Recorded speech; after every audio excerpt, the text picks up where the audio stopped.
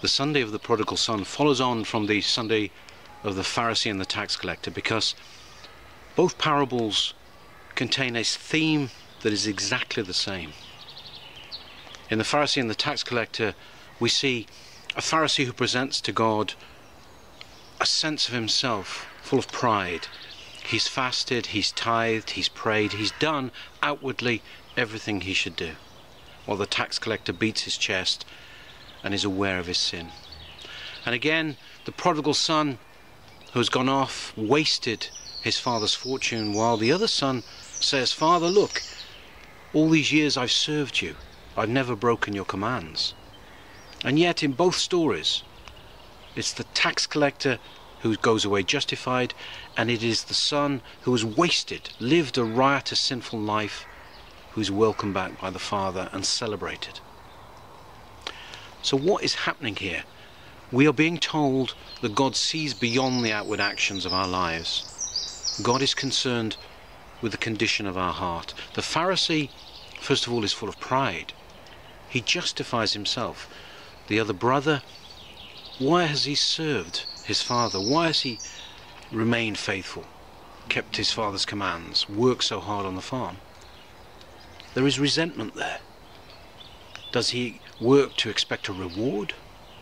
He resents his brother. He resents the love between his father and his brother. These two parables are part of our preparation for Lent. They're reminders to us that God seeks a heart that is humbled. God only accepts a heart that sees its own sin. Only when we truly repent, like the prodigal son, are we able to turn back to God. The prodigal son doesn't just repent with anxiety and regret, emotions. The prodigal son sees the condition he's living in. He gets up and he returns to his father.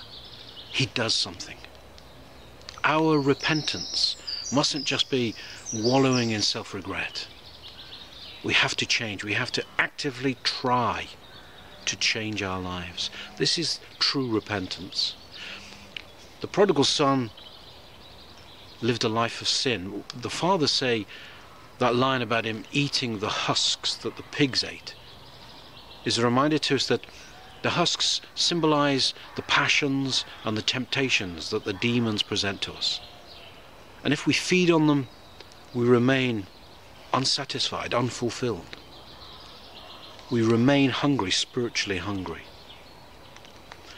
And so long as we feast, we feed on these temptations, on sin, we live amongst the filth of the pigs.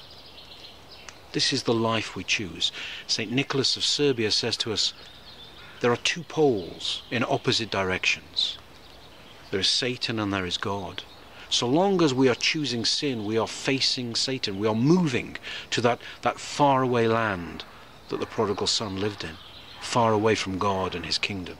We are moving towards Satan. Only when we repent, truly repent, do we turn around, metania, turn away from Satan, redirect ourselves to God. Repentance is the redirection of our life towards God. St. Nicholas of Serbia says to us, we must choose. We cannot travel in both directions simultaneously, and every one of us is choosing to travel in one direction or the other.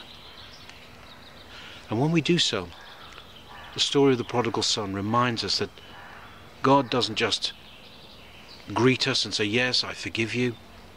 The father rushes out, he watches for the son, and when the son approaches, he rushes, throws his arms around him, kisses him, and prepares a feast. He restores him to a higher condition than what he previously existed in. The angels rejoice over one sinner who repents. So these two stories are presented to us in our preparation for Lent. The Pharisee did what was good. He fasted, he tithed, things we will be called to do. But when we are called to fast this coming Lent, we must do so not believing that we are achieving anything, but that we are doing these things that our hearts may be changed. We fast so that we may change, soften our heart, The heart can be so rigid and hard, almost like stone, like a tomb. And what do we find in a tomb? The dead. Our hearts are dead, spiritually dead, so long as we build a stone cold wall around them. Fasting, tithing, good acts, prayer, reading of the Gospels, the lives of saints and so on, they all act to soften our hearts. And the more our hearts are softened, the more we are able to see, the light enters into us. We are able to recognize our sin. We are able to repent. And we are able to return and direct ourselves towards God.